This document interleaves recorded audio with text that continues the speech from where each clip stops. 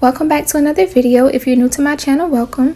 For this video, I'm going to be making another custom press-on set. So I'm starting off with these short coffin nails, and I'm just taking some clippers and cutting them down.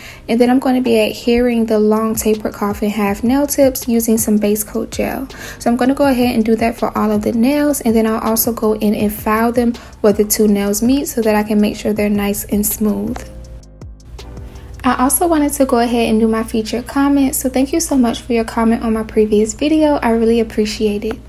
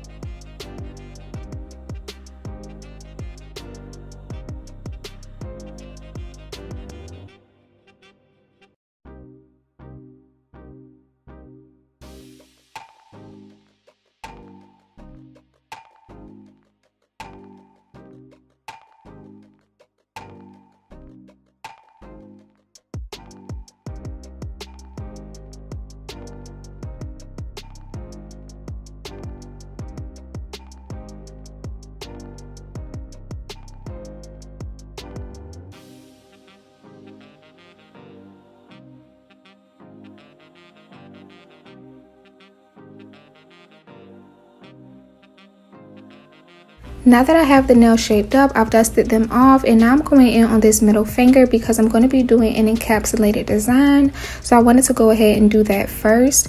I went in with some base coat gel. I didn't cure that in the lamp, and now I'm going to go in with this glitter mix from one of my subscribers. I'll leave her information in the description box, but I'm just going to take a brush and just place those glitter flakes all over the nail. I'm trying not to put too many large flakes, and then I'm also making sure that they're not overlapping. I'm trying to make sure it's as flat as possible because I'm going to be encapsulating this only using base coat gel.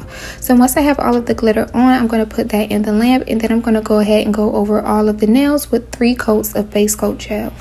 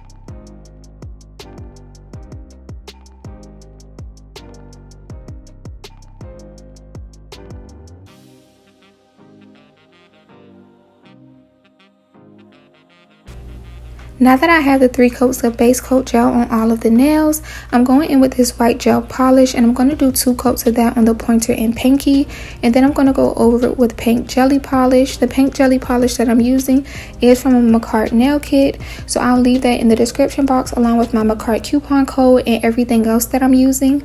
But I also wanted to mention that for the encapsulated nail, it did come out quite smooth. It's not bumpy like I thought it would be, so this is definitely a good encapsulation technique if you ever wanted to do something quick over your press-on nails. But I'm just going to go in and do that, and then I'm going to cure in between each coat of gel polish.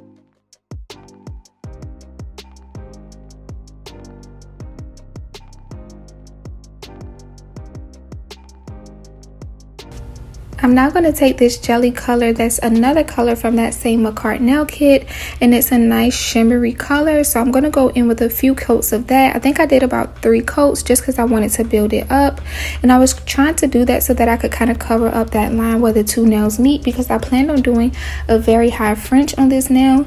So yeah, I'm trying a new technique for French tip. Usually I use my French tip tape, but this time I used a different tool, so let me know what y'all think of how this French tip nail turned out.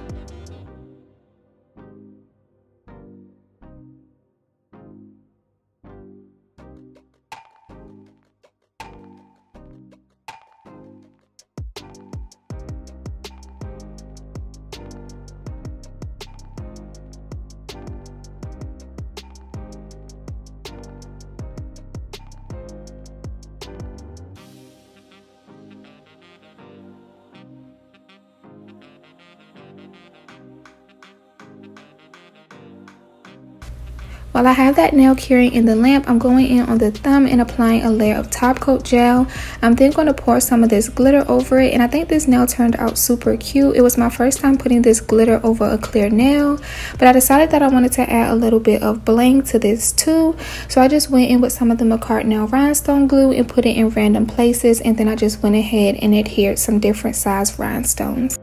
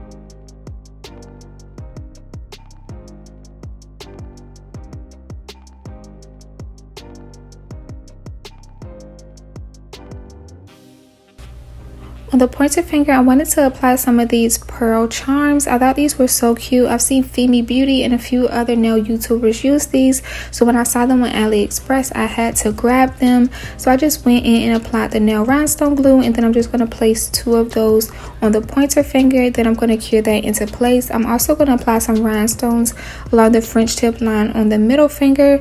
I'm calling it a French tip line, but it's really the line where the 2 nails meet. And I'm just going to use that to just kind of make it into like a bling French tip. But that's all of the bling that I'm going to add to this set. So then I'm just going to go in and top coat it, and I am going to add matte top coat to the pinky.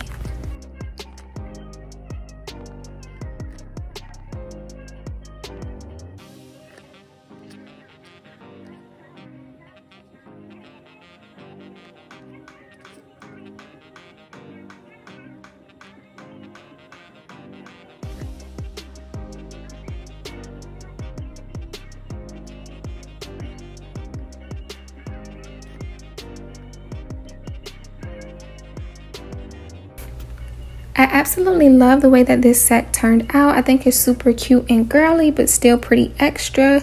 So I just wanted to show how it looked both inside and outside. So here are a few videos and pictures, but I hope that you all enjoyed the video. If you did, be sure to give it a thumbs up, leave a comment down below, and of course subscribe to my channel so that you don't miss out on any of my upcoming videos. Bye!